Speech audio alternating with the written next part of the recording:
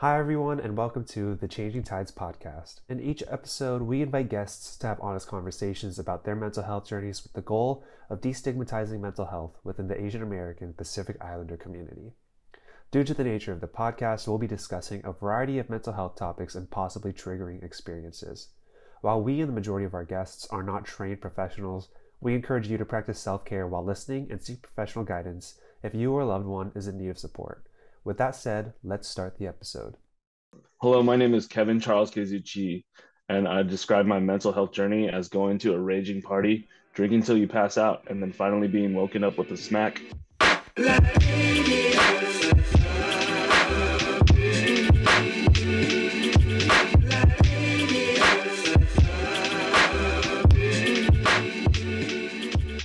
Hello, and welcome to another episode of the Changing Tides podcast. My name is Matthew Yonemura, and I am the host of this show. Thank you so much for tuning in. I think you'll really enjoy this episode. I was reached out to this guest just through him wanting to be on the podcast. He says just straightforward, "Hey, how do I get on the show?" And I let him know, let's talk a little bit. Let me hear a little bit more about your story. And then a week later, we're here and we just finished the interview. So it was really great to get to know this guy and to hear about his stories. And I touched on it in the episode or in the interview, but it's so promising to know that there's so many folks that are younger who are passionate about Little Tokyo and passionate about the JA community. I think when I first got hired at Little Tokyo Service Center, I was thinking to myself, I don't know of many folks who are, I don't know who's going to take over LTSC or other Little Tokyo initiatives once the generations above us are gone. But then I meet people like today's guest, and I'm like, oh, this is going to be a future leader in the community. And I've met so many others like that too. And I'm really optimistic about the future of Little Tokyo. So with that said, I'm really excited for you to listen to this interview. It was a fun one for me. I'll be on his podcast tomorrow to record. Let me give you this interview that I had with Kevin. Kevin, my man, thank you so much for being on the podcast. We had just a couple conversations prior to, but I know that you have a very interesting story, and I want to get into that. But first, I got to understand the description of this journey. So if you could walk me through this party, what kind of party this was, what kind of Yeah, smack this was, I just want to hear about it. yeah. No, so I guess the way I describe it isn't like normal people would, in terms of like their kind of like journey and stuff. But I think especially in college and in kind of like dealing with kind of being like a little bit depressed, kind of like being trapped in my own career path, I just decided to, distract myself and to just kind of go out to all the like these parties or just like see how wasted I could get or kind of things overindulging in certain aspects of life. And that was just majorly kind of carrying on for a while of just not really addressing my mental health and kind of like what was really at the bottom of it. And kind of like as I continued on, you can only carry that so long before, it wears you down.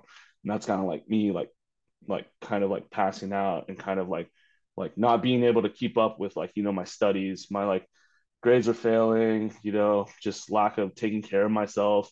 My body wasn't like adjusting. I was sleeping really late. And I just had this point in time where it just hit me. Like I literally slapped myself in terms of like, hey, I need to get together. Like Mm-hmm. no one's gonna help me in terms of like at least figuring out what's wrong with me or getting me out of this funk.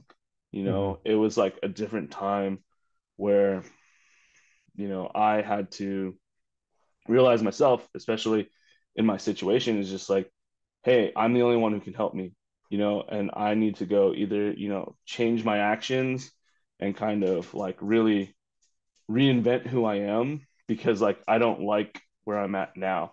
And that's kind of like the real um like ice bucket challenge of just like realizing like, hey, I need to make a change, a drastic one, or else it's not going to be good for me and I'm just going to keep declining and kind of like being antisocial, not wanting to go to class, grades are failing, and just overall not being an upright citizen.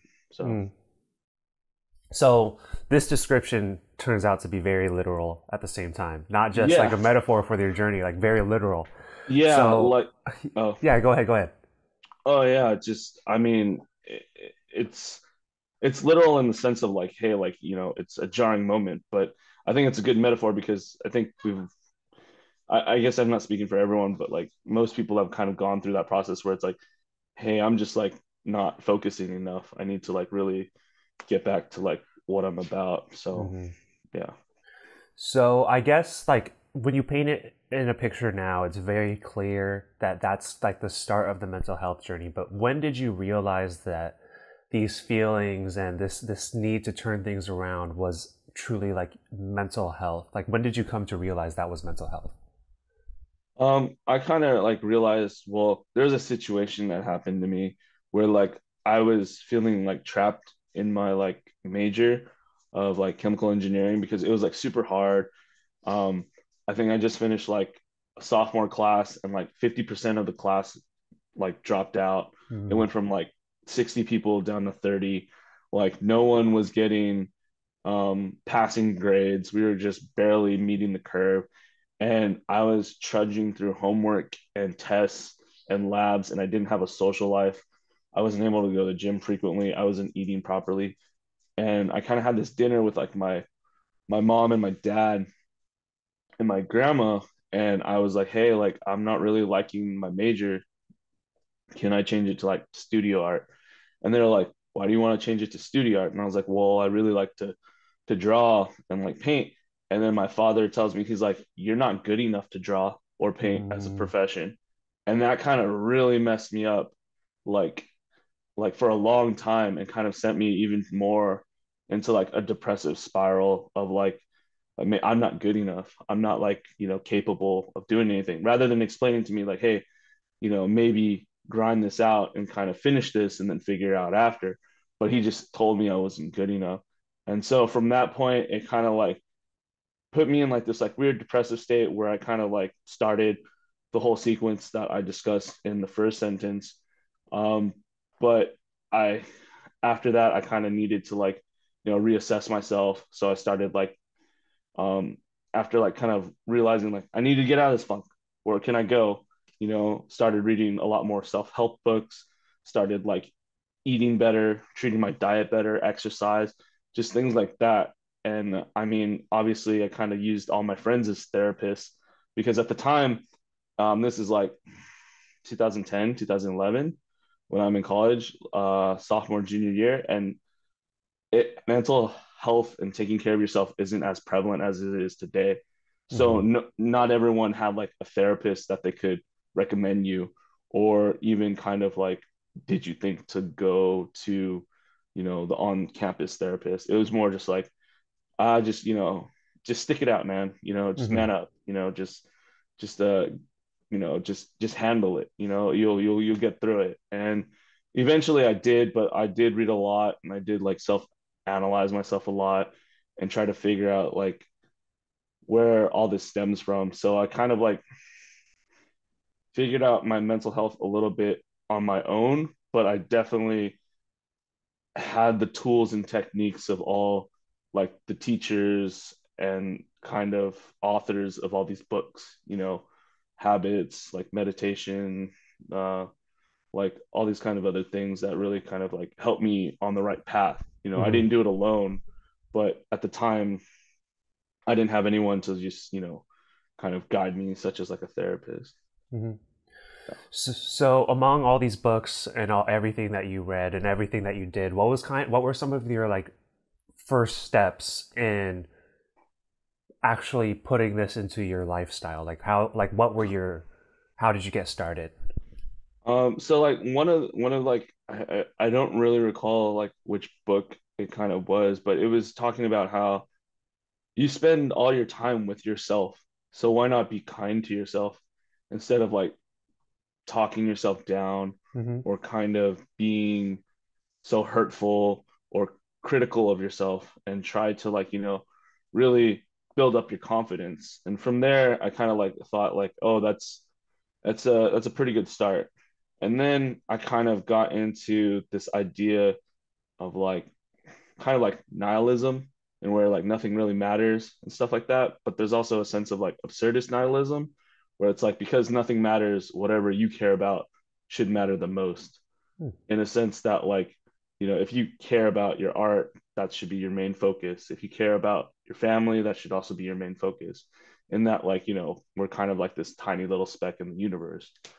So that also really like helped uplift the burden off my shoulders of like being like, oh, like I'm carrying all the weight of like, the pride of my family, or kind of the responsibility of being the first son, or kind of, just achieving and striving. It's Hmm. like it's a lot to like handle, and a lot of pressure. But I think as soon as I kind of learned that, I was like, oh, like, it's not that bad. Everyone's figuring it out as they go. Yeah, yeah, totally. And I think I kind of came across a similar thing, but I refer to it as like existentialism, Yes. where I was like, well, if I might as well do what I enjoy and what makes me feel good, and the Hmm. majority of those things are positive, so I might as well push forward with those if I could make myself happy and also help the people immediately around me, Yeah. then like that's enough, and even if it's not like this lasting impact thing. Hmm. But I know, so like you spoke on this these standards that your parents had, which is a very Hmm. AAPI thing, you Yeah. know, especially not exploring the arts. But Yeah. I know that you are super passionate, excuse me, super passionate about the JA community. Yes. So I'd love to kind of know like what got you involved with the Little Tokyo community. So, like, the reason why I kind of got really involved in the JA community is one part is my grandma was super involved. She's a co-owner of Little Tokyo Leasing and Sales, which had a business in Little Tokyo for like 35 years. And she's done everything. She's been president of Nisei Week. She's been, on several boards, all these other things. And so that was always in like the back of my head. Um, but I guess another situation of kind of like me being like depressed was that I was finishing up this project, an NFT project that didn't kind of pan out as planned. And because of that, I thought like, is it me? Am I worthless? Am I not like able to like manage people in this project? And so because of that, I like kind of I just needed to leave, and I left to New York to do this to go to this Murakami party that was I was invited of because of an NFT. And I started just like networking and kind of mingling with people. And then that helped me realize like the talent that I had, and that it wasn't me. It was just like, another member of the group or the business that ultimately made it turn sour.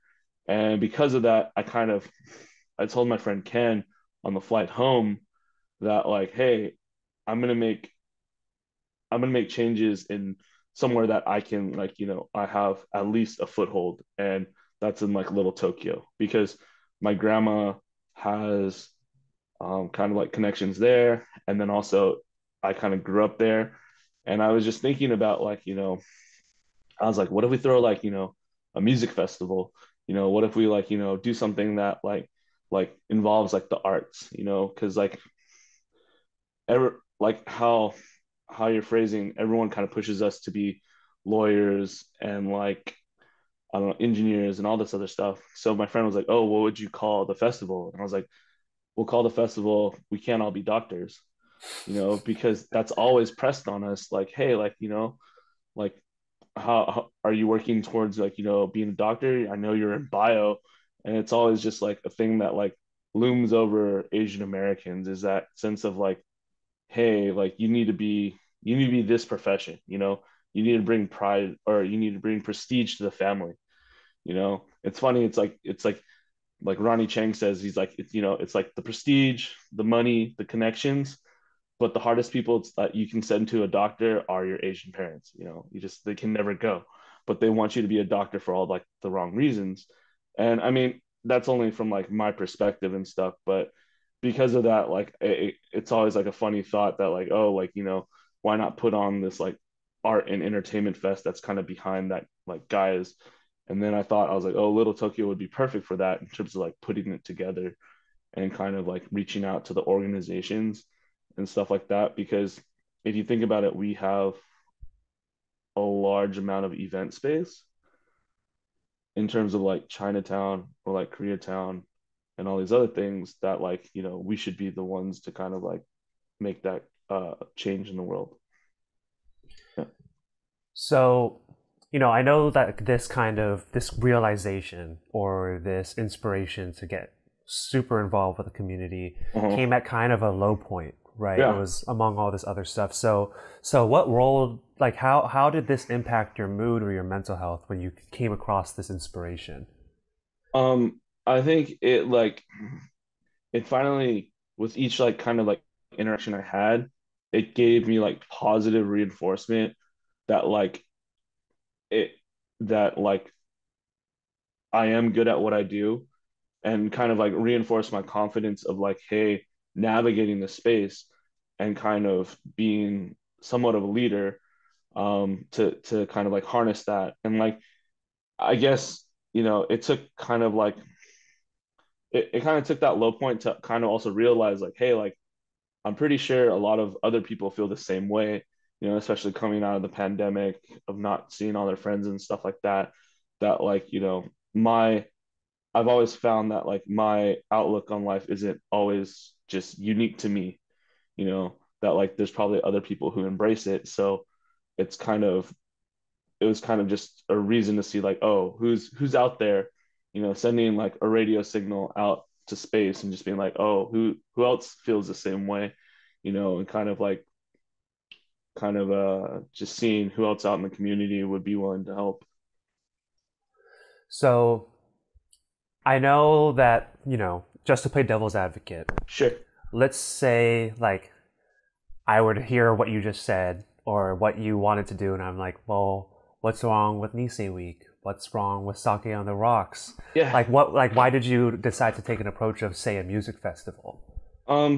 I just kind of, well, since being in like the JA space, I'm aware of like all of like the Nisei Week events, of all the JA events, and I've actually participated and been at a lot of them. My grandma likes to brag that I was in a Rolls Royce uh, for like a Nisei Week riding when I was like 4 years old, with the Uh-huh. Grand Marshal and stuff like that. And I'm like, that's great. So it has a lot of lineage, has a lot of prestige, but I've always I've talked to a lot of people who have participated in Nissan Week, and it's just this unmovable event. It's Hmm. set in its ways. It's a standard. It's been here since what, the 30s. There's like almost 100 Nisei Week queens.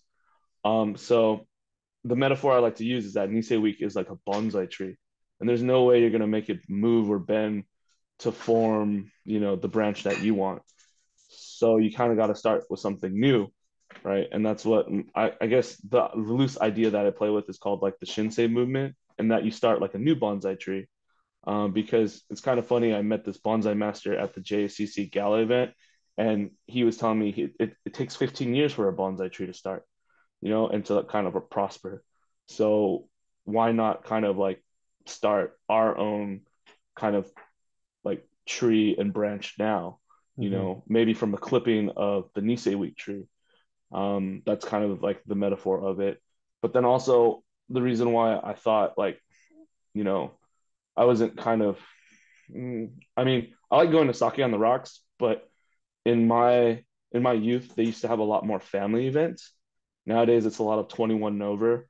I don't know if like Haunted Little Tokyo was 21 and over, but I know Sake on the Rocks is 21 and over.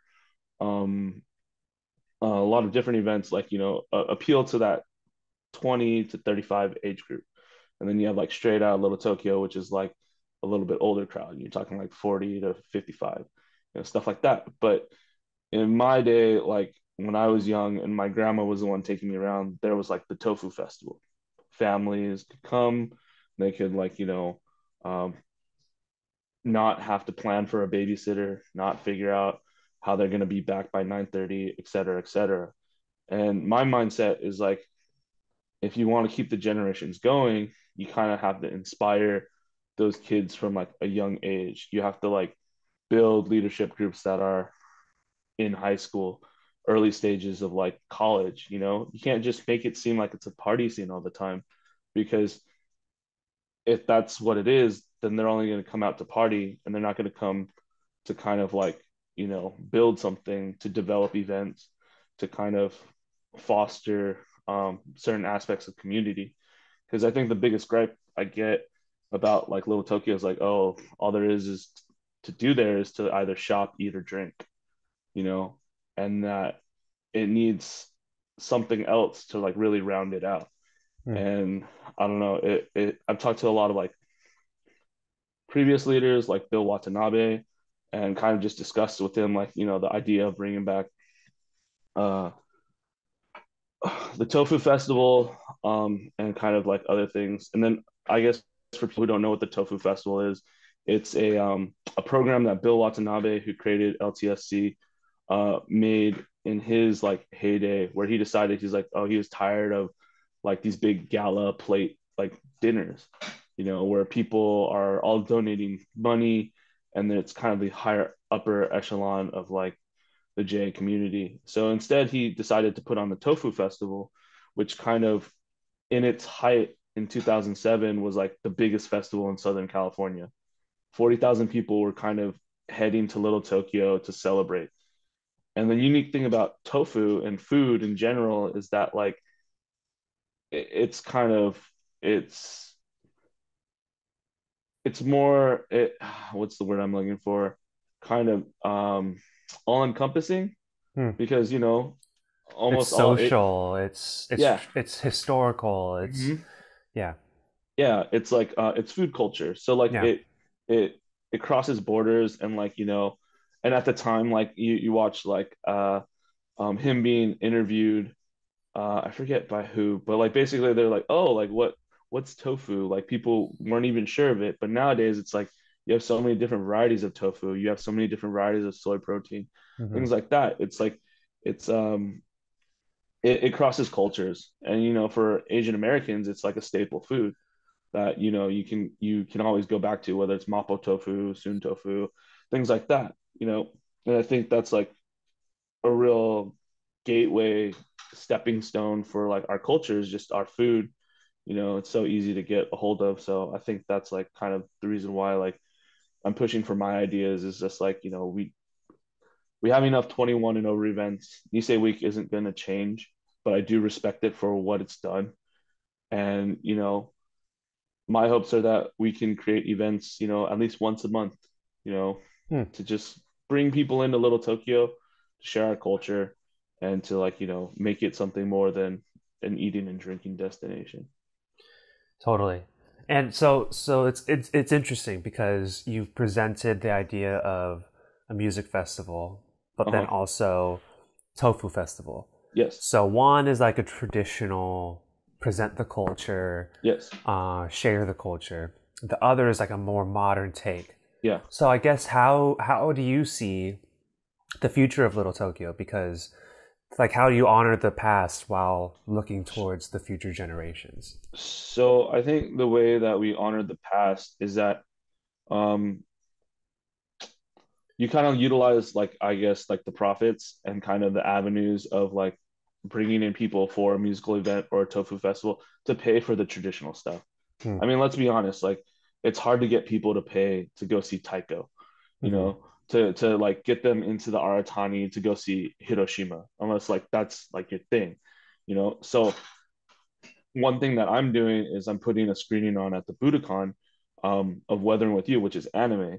And it kind of seems really ridiculous to me that Little Tokyo isn't harnessing the power of anime to like pay for all these other things, I you need to know? stop you right there. Oh, Because have you seen how many anime stores there are in Little Tokyo oh, now? oh, you want to know something? Huh. Okay, so on Saturday, I went to Jungle's hentai event, and there was 250 people like lined up out the door. Like, it was insane. You don't shake hands with those people, you just bump elbows. I've But never like, even heard of that. really? No, I don't. it's you don't know? You just search it on your Oh, computer. Make sure you're incognito. Like it's oh, okay. yeah. Just trust me. But the point is, Yeah, yeah, yeah. it's very niche, Uh-huh. and it got people out there to kind of, you know, just I guess see what it's about. And the fact that like, you have Jungle who takes the whole setup of the underground. You have so many like Tokyo pop shops. You have like, just anime curio all around. You got to see like what brings in money. Hmm. And in my mind is like you take that and then you apply it to the other kind of um, events that you want to put on. So, for instance, like my screening, I want to like, like pay or take some of the profits and kind of like apply it to like, having better programs for the elderly or paying for, the youth basketball jerseys, stuff like that. Right. So it's giving back, but ultimately it keeps cycling in terms of its own program. A little bit of the proceeds goes to, um, like, I guess, offering tickets to like such events and things like that. Because the way I see it is anime is the chicken, the chicken cup of noodle that sits on your dorm fridge or the red like ramen packet that you eat as a kid. It's like the gateway to like other more refinements of like Japanese culture. I like to think of anime as like, like it has all this visual vocabulary because all the characters take place in like high school. I don't know why, but like everything is just kind of like, between like their backpacks or between their transport system or the foods that they eat. How many times have you seen like a Studio Ghibli film and be like, I want to eat that food. It looks Hmm. delicious. And then you go forever searching for that, or you watch like Food Wars, right? I was up in Japan, or I was up in San Francisco, and I was at this restaurant called Benu, which is like a three Michelin star, like fancy, like Asian restaurant. And I was talking to one of the waiters, and I was like, "Oh, this is like Food Wars." And then I was telling him, I was like, "Yeah, I hope my clothes don't explode." And then he just had to leave to go laugh it off. And then I got to talking to him about like these pepper buns that like they have in Food Wars. I was like asking him because they're Taiwanese. I'm like, hey, does chef who's from Taiwan or one of the chefs from Taiwan, does he know where to get them?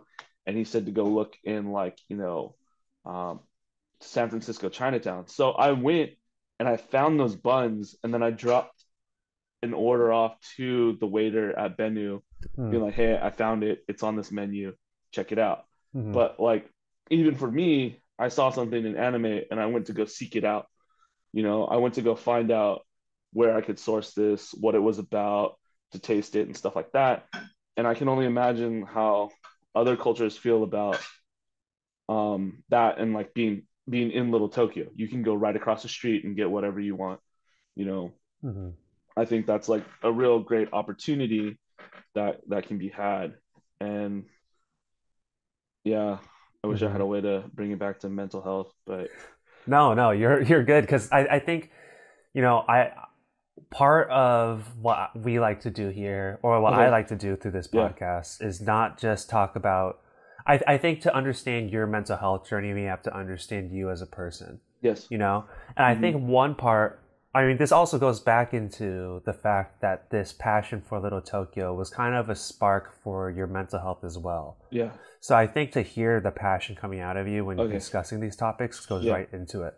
yeah, And kind of with that, I'm curious, when it comes to appreciating our culture, because yes, when I was young, and you're fourth gen, right? fifth gen, Fifth gen, yeah. So we're yeah, both fifth gen, yeah, and it's like how it's easy to be wrapped up in being American and true, not Japanese American. yeah. So I know you were involved with Little Tokyo at a young age, but when did you really was there ever a moment when you were like, wait, my Japanese culture is really cool, and maybe was there a time where you kind of rejected it? So I think I guess I was like really, really young and kind of like maybe in like the single grades or I mean maybe like fifth grade or something like that. Yeah, it was probably fifth grade because I was going to school and I was wearing like Dragon Ball Z shirts from Uh Miller's huh. Outpost. And people were like, what's that? Like that's that's so like, that's so Asian, blah blah blah. And I'm like, Hmm. dude, this is cool. Like, have you Hmm. ever seen this?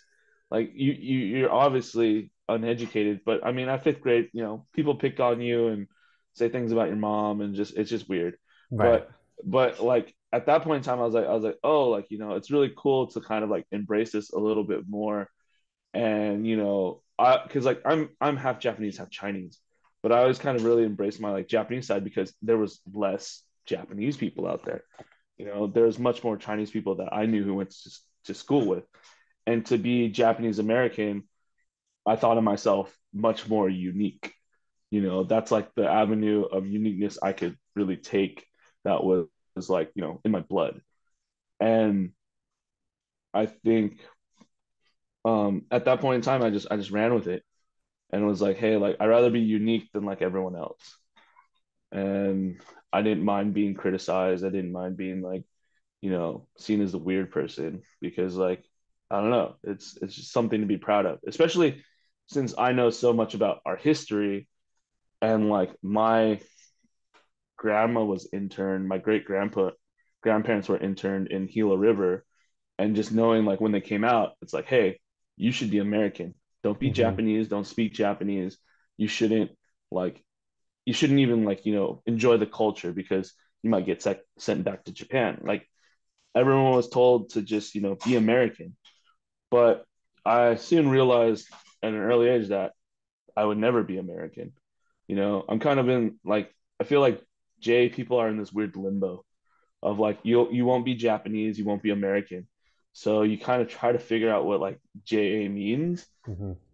And since like that's such a muddled definition, it's you're basically playing to everyone else's like rules. Hmm. And it's kind of hard because like some people have stiffer rules than others, some may have loose definitions, et cetera, et cetera. And at that point in time I realized I'm like, well, I can only do me the best, Right. and try to like not like embarrass my ancestors in any way or form, but kind of like carry the torch how I see fit. Yeah. So when we spoke prior to recording today, Mm-hmm. last week, we talked quite a bit about the internment camps, Yeah. and you mentioned it just now. So I wanted to ask you, because in my experiences, I don't think my family's um, generational trauma from the internment camps have been too super impactful in our lifestyle. Yeah. But I'm wondering for you and your experiences, like, were there, do you still see the lasting impacts of generational trauma from the camps? I mean, I would say everyone does. It's Hmm. kind of hard not to. It's this like great stain on like American history in that like, you take US citizens and kind of drive them into these camps in like the desert and stuff like that. And then I guess what really frustrates me is that like the way it was handled and treated, because I mean a lot of like Japanese people used to own lots of land in Palos Verdes and in San Hmm. Francisco, but during that time when they had to move, um, all that was stripped from them. And so, speaking from my personal history with my great grandparents and my great uncle, who knows a lot more than I do, um, they would never talk about it when they were like younger. They would let up on little tiny like snippets here and there, but overall, it's kind of like this don't talk about it, it doesn't exist kind of thing, you know. But my uncle once told me a story that's pretty jarring about how my my great grandfather Michi and his brother Sho were, I guess, defending their father because apparently they had a curfew where at like, I don't know, 9 o'clock, all lights had to be out, some kind of hour. But they were reaching into one of their produce refrigerators and there was a light on. And so one of the air raid marshals came by and arrested them and took them all to jail. And basically, they had ties with like the Quakers and stuff, and they kind of bailed them out the next day. But had it not been for that scenario of knowing those people, who knows what would have happened to them? Right. And then to give more of an extension of their story, as they were considered second class citizens, like in their own homes, they were then taken to internment camps. And then throughout, like, I guess throughout internment, um, my great granduncle, Uncle Sho, and my great grandfather had to see, like, their home of Hiroshima get wiped off the face of the earth. And then after that, my Uncle Sho was told, like, oh, to prove your loyalty, you got to join the army, where he became, part of the 442nd and MIS, and even got to, like, speak with what is it, Mao Zedong, and like all these other things. But like, to have all that happen to him, and then him land back in America and be like, oh, tell his kids, like, just be American, just kind of assimilate. Mm-hmm. That's crazy. It's like, Right. it's wild to see that sequence of events happen to that individual, and then to have him come back and just be like, oh, just be American. Imagine all these kind of people after that event telling their kids. So I think because of that, I've kind of explained it to a few higher ups in the community that, like, I believe, it's a generation of people who have lost their confidence, to Mm. being prideful of being like Japanese American, to being like, I'm I'm born of Japanese descent, but like I also have all these other characteristics. And also after internment, you have all these lawyers, doctors, high business owners who just couldn't get jobs. So they segued to things that they could do, like gardening Mm. or farming or being like produce vendors and stuff like that. So it kind of almost economically set us behind the whole generation as well.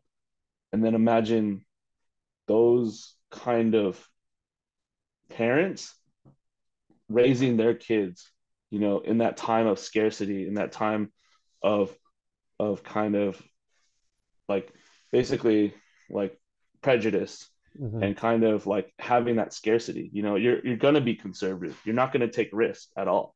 So that, like, kind of like Sansei Yonsei generation doesn't want to take risks, right? They're like, keep your head down, grind away, all that stuff.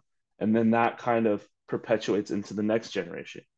So I think for like you and I being both Gosei, we're kind of almost out of it, Mm. in a sense that, like, my parents were like, oh yeah, I mean, for better or most. Well, my dad is second generation.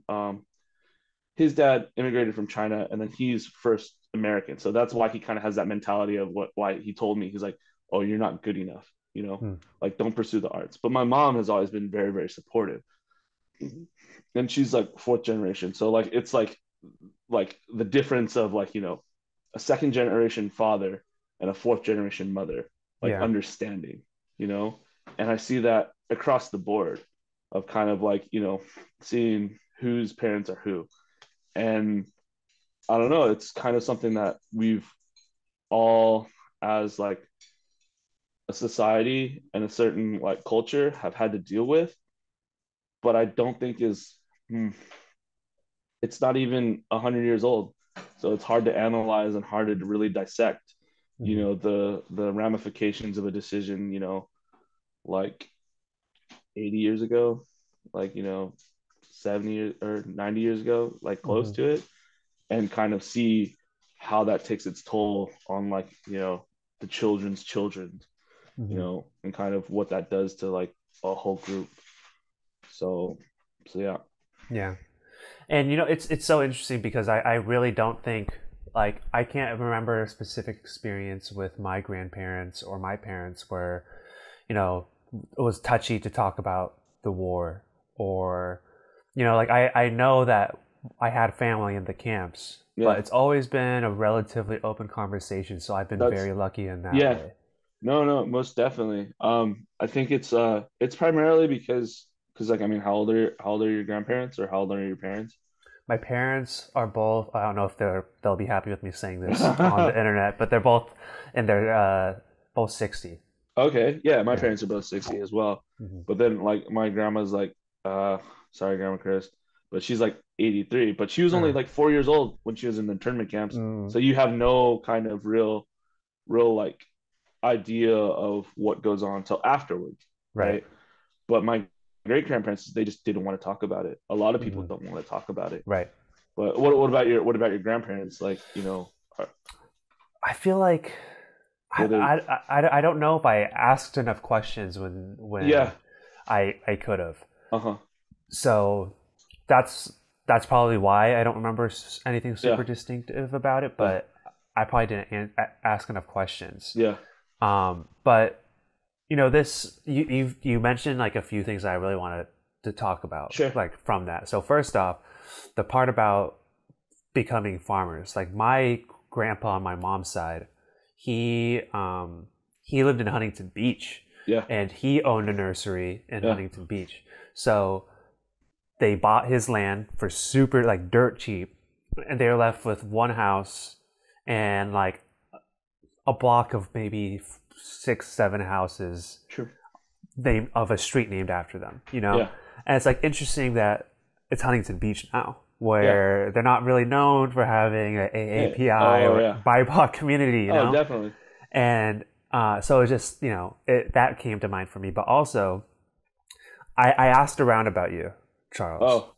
Huh. Before the podcast, I was just like, this guy Charles reached out. Like I don't know anything about him, so I reached out to like Sharon. I reached out to my friend Alan Hino. I was like, Alan. Oh, Alan from man, Torchbearers. Yeah. yeah. So I was like, tell me something about this guy Charles. And he told me that you are also a torchbearer for Go for Broke. Yeah. So for you to have, you said a great uncle, Mm-hmm. a great uncle in the 442nd, and then to be a torchbearer, what did that kind of mean to you, and what did it mean to your family? I guess for my family, like, well, the person who brought me in was Nicole Cherry. She's a Hmm. former Nisei Week queen, and also that was her grandfather, right? She wanted me to come in and kind of like help this youth group, kind of like, I don't know, take charge in certain aspects. And for me, it was great to like kind of like learn much more about, the 442nd and the kind of concepts and stuff they led. But it also kind of like painted this picture of like this young man, going to war for his country, despite what America did to his homeland. And it's such a like it's so crazy to think about it because I know for sure I could say I wouldn't be able to deal with that, to be torn internally between your homeland and your country and then sent off to war. And I was just like, wow, like to to think like, because I only knew him as an old man, and to see like to like think like, this funny old man just like, had such a like enduring like 20 to 30s to go through such trauma and to still be really chipper and hitting on like the nurses at the old folks home, like, it just, I was like, wow, like he just has such a great like demeanor on it, and he kind of spun it. But like I imagine it's taken decades for him to kind of like really bring his guard down about things and realize like, it's not going to be the same, as it previously was. But I remember one of my friends telling me how like, I guess her friend's grandma like was getting like dementia, and something that happened to her was that like she would wake up in the middle of the night and start packing her clothes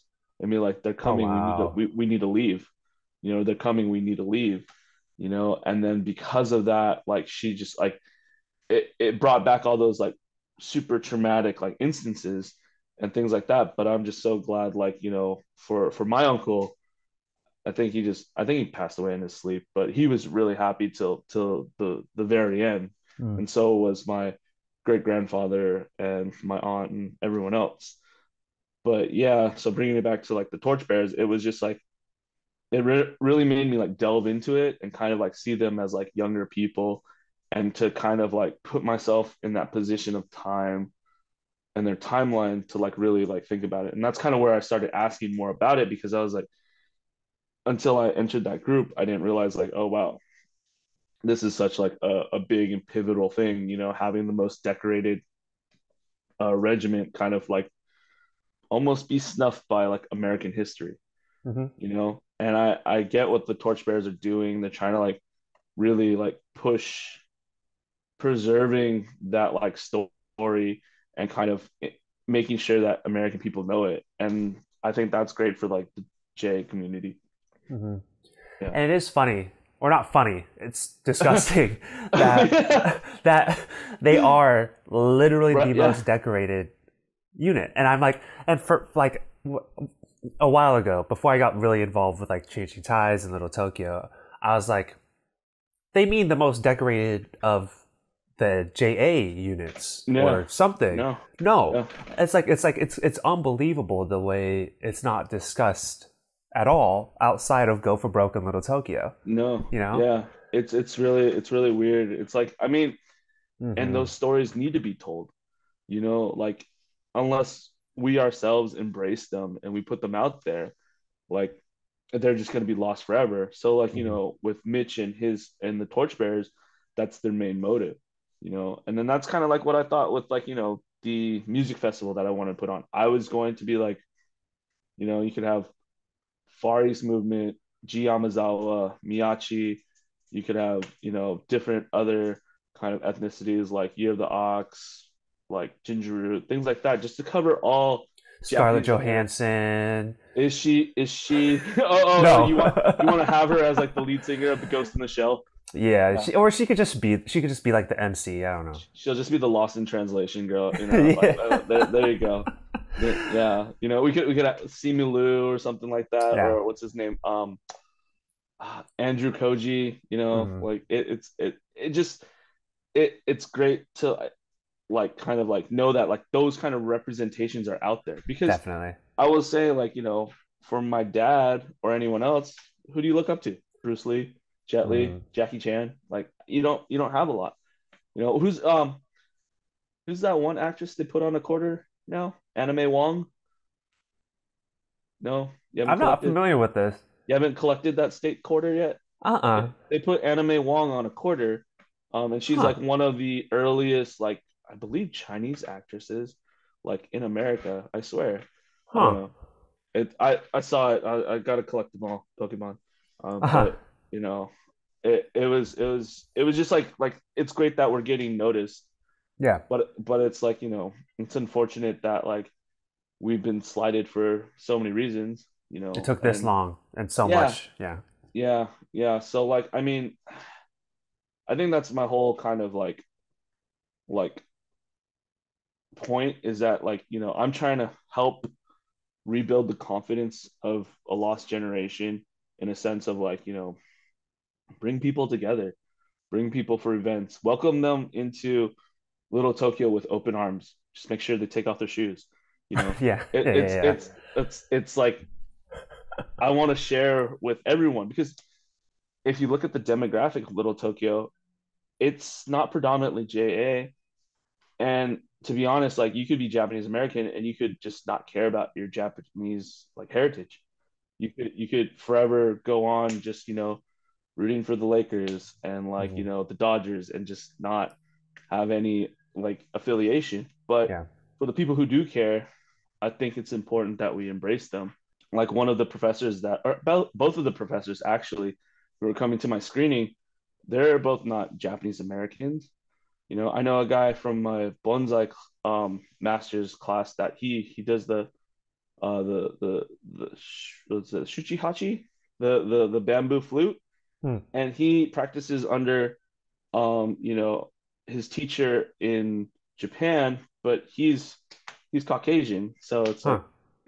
like like we still need to support those kind of people, Yeah. because Yeah. they really embrace our culture, and honestly, they'll be the ambassadors for it, wherever they go.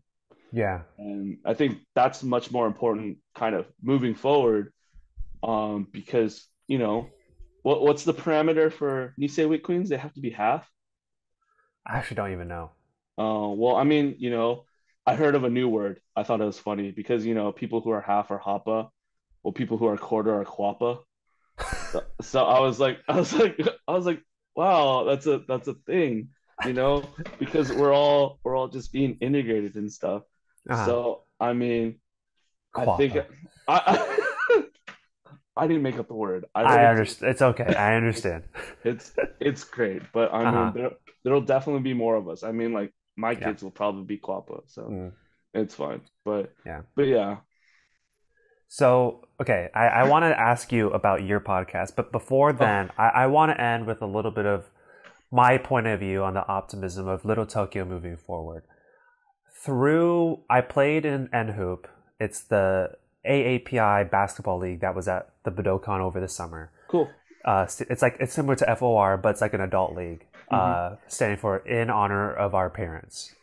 And through my work at Changing Tides, and just mainly those two things, I'd say. But I'm learning of plenty of young folks, Gen Z, millennials, who are passionate about culture, preserving Little Tokyo, the history of the JA community, the history of Japanese history, and preserving what is Little Tokyo and then advancing it forward. I think there is a lot of reason for optimism that Little Tokyo won't just fade away once the current generation of leaders go. So I remember when I first got hired at LTSC, I had this concern that once the current folks running LTSC are gone, I don't know if we have enough folks of our age range that would carry it on. But over this last year of working at Little Tokyo, I have gained so much more confidence that folks like yourself there's more than just us here talking, there's other folks that are going to fight for preserving JA culture. So I think there's reason for optimism. Yeah. I mean, I would say like it's important to get those people like the right tools and to have them meet, the people they would eventually be like successing. And kind of like I think that's definitely the step up I have in terms of like other people just entering the space, though, is like they don't have any connections, they don't know who's who, they don't know like what avenues or who to contact for like closing off streets for events and stuff like that. And that's kind of like all the tools that my grandma has kind of given me, because the people who are running Little Tokyo now, they were just starting off when my grandma was kind of doing her organizations and stuff like that. So I see it as like we need to like unify those groups of individuals who really, really care and give them the tools to succeed, instead of like, either have, the red tape or the gatekeeping or kind of being like, hey, like don't change these things. And I think that's like what I'm trying to inspire is like we should start newer events, because I mean like you have like, was it Kristen Fukushima who does like Haunted Little Tokyo? That's super big. You have Corey Hayashi who was like, hey, let's do a gyoza eating competition, who was kind of like almost wasn't able to pull it off because of like, how Nisei Week is structured and stuff like that. But it went on successfully for several years. And I think it's just about embracing the new ideas of the younger group and generation, because let's face it, in the past 2 years, Little Tokyo was like nearing a deathbed. I think the people up top realized their mortality and kind of saw that like, hey, the only way to preserve this is if we get a lot more younger people and kind of give them the path to success, give them our recipes so they don't have to fuddle around in the kitchen so much, mess with ingredients and kind of figure things out. So that's actually really kind of like a positive note to leave off on in terms of like you, because you're definitely in touch with like, like working there and then the other organizations and stuff. I'm just like this like mercenary that walks around and just kind of like picks and chooses things. I don't know. I mean, shoot, man, you're talking about giving the tools. I mean, I've been around for the last year, and how come this is the first time we're talking? Bro, did I not reach out to you and be like, yo, you did. Let me on the pod? I don't. You did. What you did reach out, but it took you a year. That's all I'm saying. I mean, I've actually it's only been since like June that I've been doing this. Okay. Yeah. Okay. So like man. No, we're here now. We're here now. My free trial is not over. Okay, you're right. Before I have to put my credit card. You're right. Bro, we're here now. I got you on the panel. Did you accept that? Yes, I'm there. So once it comes up, just anyway, I can't even think about that yet because it's all good. Yeah, I need to know more about the podcasts that Uh, I'm being interviewed on tomorrow. So if you are you could tell getting me are you getting me, nervous? Is this you getting nervous? No. I'm trying to let you plug your podcast. Oh no, So no, if you no. could tell a It's little bit all about good. what your show is. So my podcast is called Dipped in Nonsense. We started, or I was brought on in what is it, September of 2019, and we kind of just like carried on every week through the pandemic, through all the craziness and stuff like that. But on the end of it, we kind of like started focusing more on like entrepreneurs and kind of creatives and stuff like that, and people who are, making moves in their communities and who are like exerting a positive change, because we feel that like talking to those people and giving them a platform is like huge, because what bigger audience do you have than the internet, than Spotify? Hmm. Everyone's trying to do their wrapped up. I hope to be in someone's like podcast top five. Totally. Um, but yeah, like we're just trying to give a lot of opportunity. And honestly, as I'm segueing into like the JA community, like I know I'm having you on tomorrow. I'm having Kentaro from who painted the mural in Weller Court. He's coming on next Mm, week. And then sometime soon I'll have Chris Ono. He's like the resident chef at Hansei. So I'm trying to like, one, build pillars, you know, in the real world and in the metaverse, try to get everyone involved. But totally. I mean, anyone's welcome. If you can give me Kristen Fukushima's contact, I've been meaning to reach out to her. Shout out if she listens to this. But like, I mean, it's just anyone and everyone. I'm an open door, and For I sure. think that's like how I envision Little Tokyo is just being like, hey, like if you want to come and join, I'm here, because Hmm. like what is it? It's like you can go fast by yourself, but you can go far together, kind of thing. Right. So Totally. I really want to like, you know, raise the tides so that, all the boats come up. I don't know what the correct saying of that is. I'm a member of Changing Tides, and I don't know the exact quote either, but I know Got what it. you're saying. Yeah. Got it. We'll Yeah. just Yeah. we'll just keep saying it till Yeah. it feels good for Yeah. Yeah. sure. Yeah, Definitely. no, no, most definitely, man. Yeah, but I'm excited. So I don't know when yours will be coming out, but I'm sure they will be coming around the same time. But I have some little just silly goofball questions. But before Sure. then, is there anything you'd like to say before we jump into that? Um, let me just say, let me just plug my screening. On January 21st, 2023, Little Tokyo Service Center um, and the Budokan are collaborating and bringing Weathering with You uh, as an anime screening in traditional Japanese with English subtitles. We have sponsors by Cafe Dolce, Buttery Popcorn.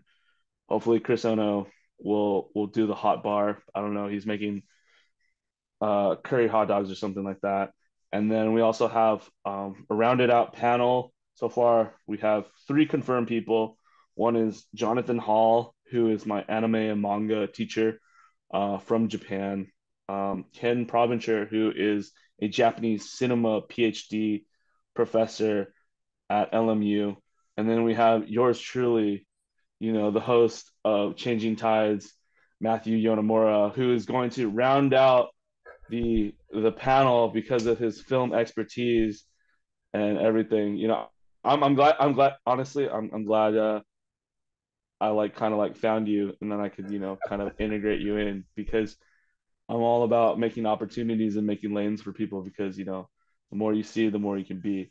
Uh, So anyone who's looking to enjoy some anime, some food, we're probably gonna have gift bags and other things from our sponsors. Please come out on January 21st, 2023. I'll be sending out the flyers soon. Probably put them in the window sills of like, different establishments and stuff like that. But yeah, I hope to see all of you guys there. Definitely. And I'll do my best to make you look good and not Thanks. sound dumb next to your other panelists. It's Uh, all good. It's all good. It's about but for sure. So I have some of these silly questions. First cool. one being, if you could invite 5 people to dinner, dead or alive, who would they be? 5 people.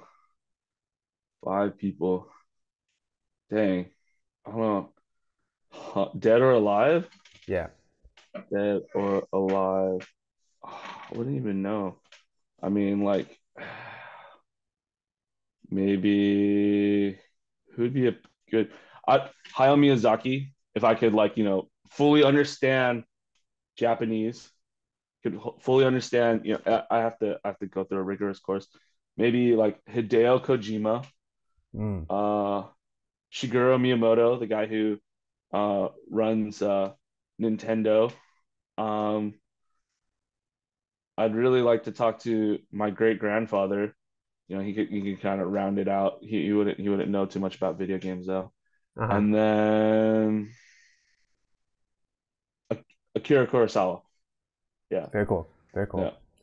cool. What is your current go-to restaurant in Little Tokyo? My current go-to restaurant in Little Tokyo, huh? I mean, to be fairly honest, I don't know if I'm gonna blow up my spot, but like, well, dang, there's a couple. What am I going for breakfast, lunch, or dinner? Let's call it lunch. Dinner. Um, I don't know. All right, I'm gonna blow it up. I would say Hachioji. Hachioji has a really good chicken ramen that just like reminds me of like the Campbell's kid who's like in the snowman and he like walks up, but it's the Japanese version, so it's a bowl of ramen noodles and like it's got like the best like chicken broth and Okay, their keema curry is like amazing.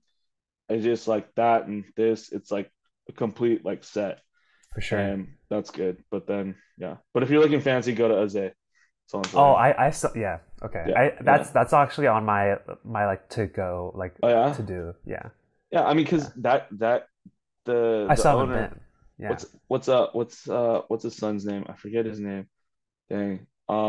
But the father is basically a culinarily French trained chef, and then now he's kind of doing his like Wow. spin because he apparently had a restaurant in Pasadena that had like 300 seats, insane, like massive.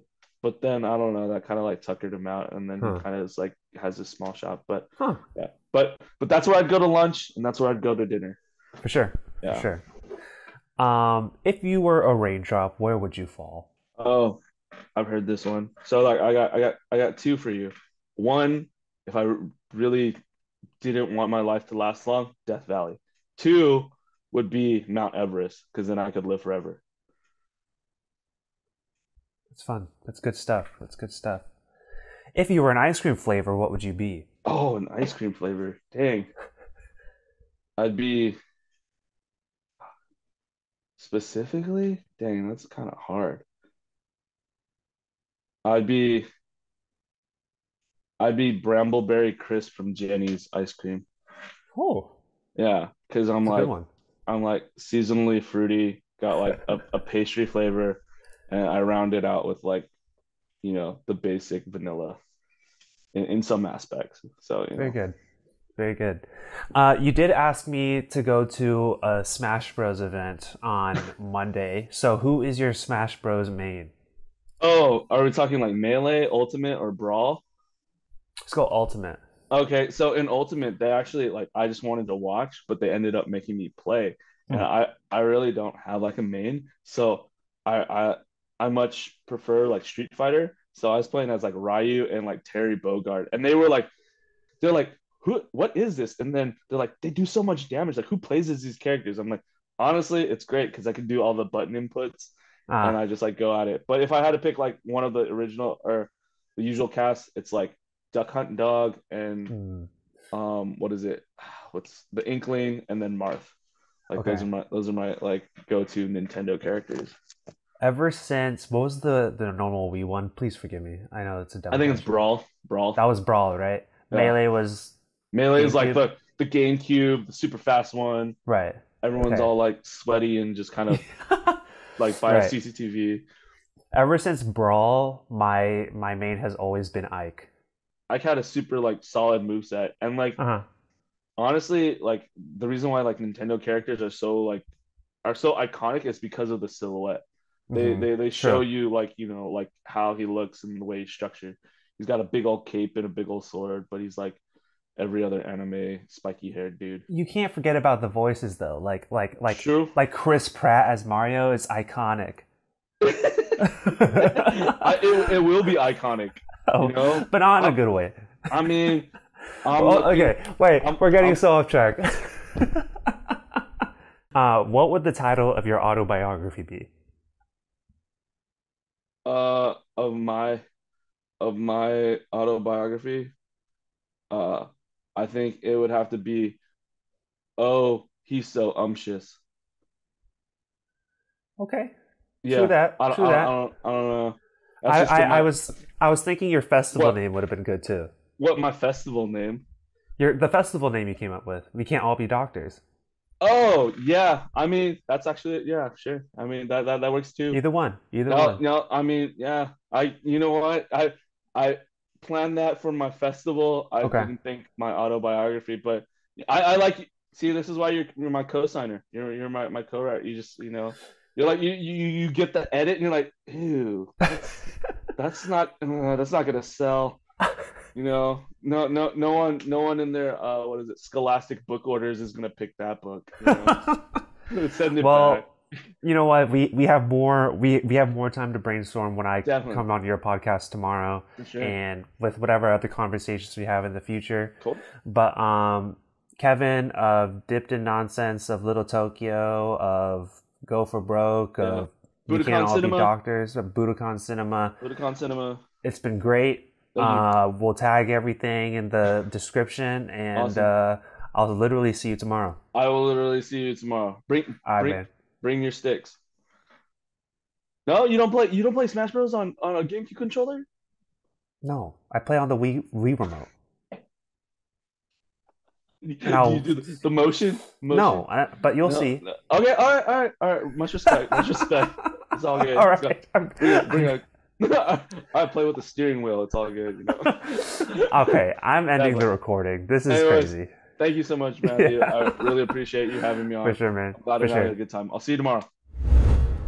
Thank you again to Kevin for joining the podcast and talking about his passion for Little Tokyo, his mental health story, Super Smash Bros, and so much more. So I love this episode, and if you enjoyed it too, you can subscribe to our show for episodes that release on every other Tuesday, and give us a rating or review on your favorite podcast platform. If you would like to support our podcast and help us grow, you can do so with a donation to the link at the bottom of the episode description. To hear more about Changing Tides, follow us on Instagram at LTSC_Changing Tides, or check out our website, thechangingtides.org. Let's continue to change the tides on mental health.